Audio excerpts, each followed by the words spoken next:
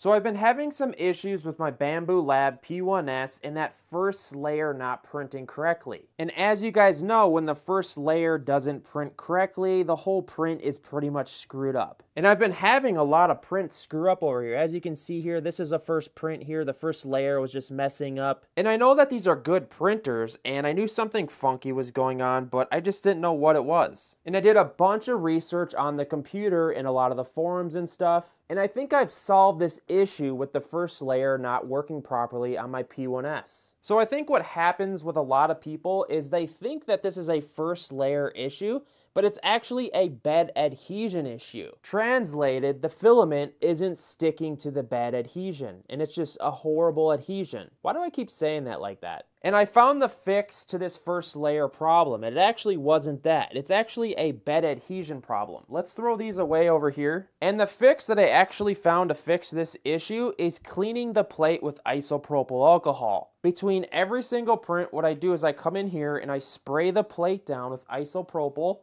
and it actually fixed all of my issues with laying that first layer. Because you have to think to yourself, it could be an adhesion issue and not necessarily a first layer issue. And I'm not saying this is for sure gonna fix your issues with the problem of your first layer being laid out, but it fixed it for me.